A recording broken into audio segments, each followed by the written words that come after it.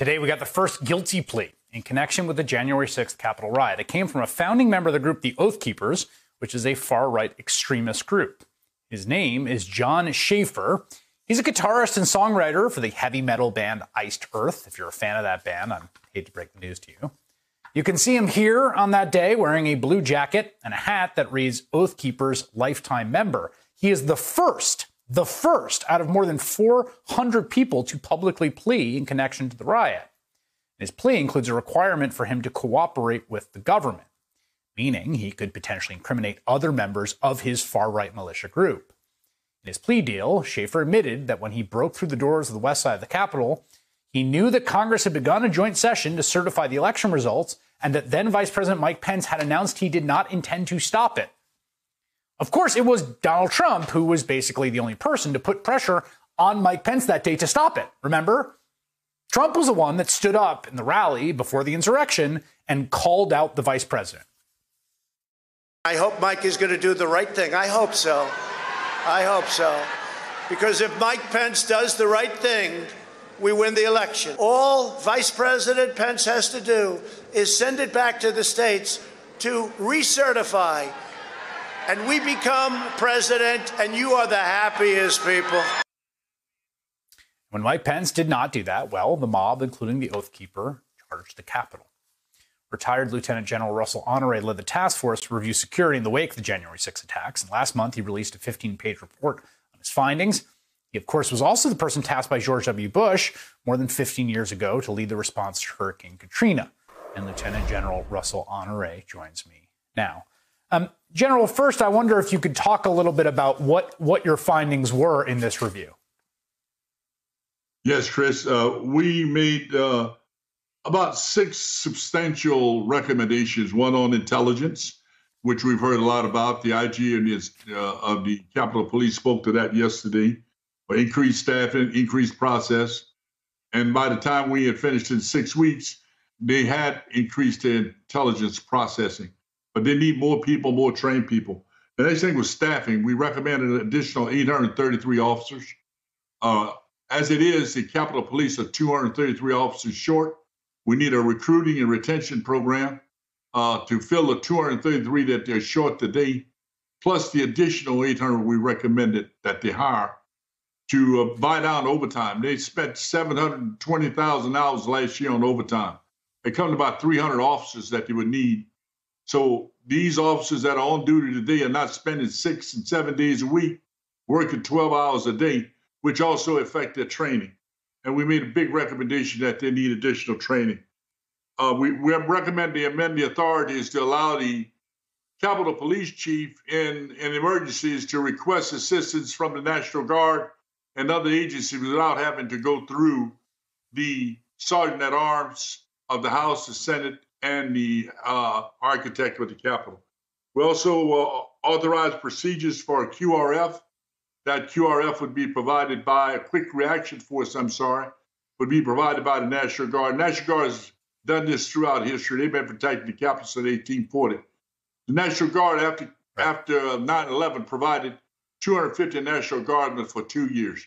And we made infrastructure recommendations, as well as an increase in dignitary protection. We needed about 200 officers to provide dignitary protection to the members of Congress. Let me ask about the openness of the Capitol, because I think this is something where there's folks from across the ideological spectrum, I think, who feel and have felt that, you want the Capitol to be secure, but also it's the people's house, and it's a great thing that you can, as an American citizen, you just walk up to the Capitol. You can go into you can go into the Capitol. You can go to your member of Congress's office. You can walk into the receptionist and say, I'm here and these are my concerns. That obviously has all been essentially impossible in the wake of January 6th. Partly that's COVID. But do you say a way forward to restoring that some kind of openness so that we can go to the building as American citizens and talk to our representatives? Chris, on both sides, the House and the Senate, all the committees we talked to, over a dozen of them on both sides, both Republicans and Democrats, all emphasize that they want the People House to be open to the people. And that area has become the challenge, Chris. How do we keep the Capitol open to the public to a time when many of them remember coming in their high school days and visiting the Capitol.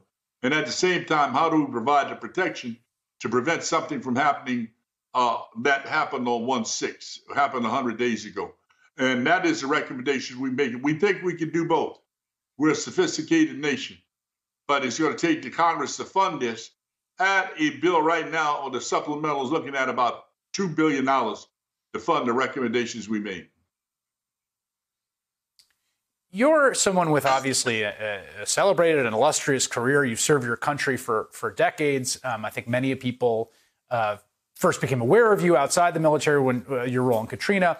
I wanted to ask you a little bit about there has been a concerted set of attacks on the right, particularly among conservatives, to paint you as some kind of, lefty activist, that you're a, partisan axe grinder, that you're carrying some banner for one side ideologically or partisan wise. I'm just curious what your response to that is. Well, I'm not a Republican and I'm a Democrat. I'm a no party.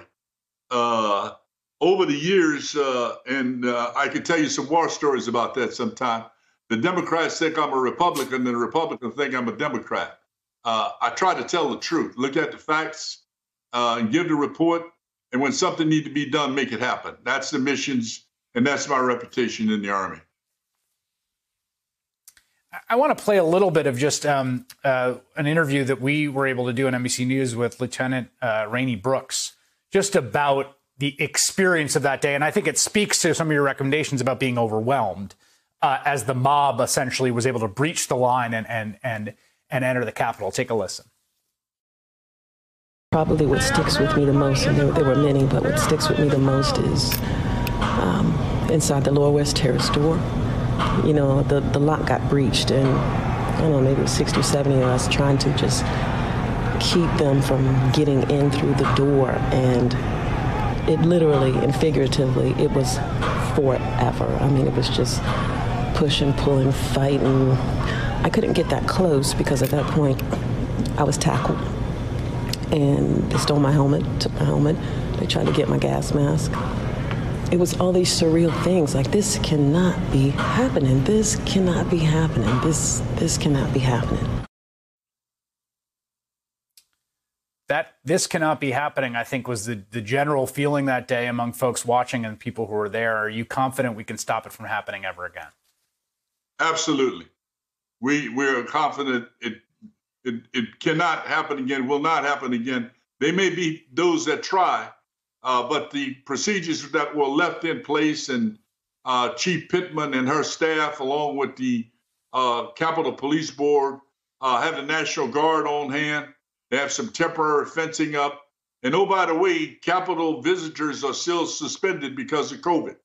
That COVID suspension of the public coming will soon be over. So some of these recommendations we need to be acted on so the architect of the Capitol can start the contracting. We need the supplemental approved, and we need a better retirement system for the Capitol Police to be that equal of the Park Police, because right now the Park Police have a better retirement system than the Capitol Police. So as the D.C. Police. That needs to be fixed when they write this supplemental, Chris.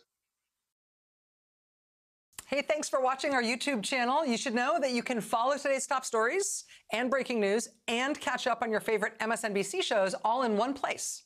Download the NBC News app today.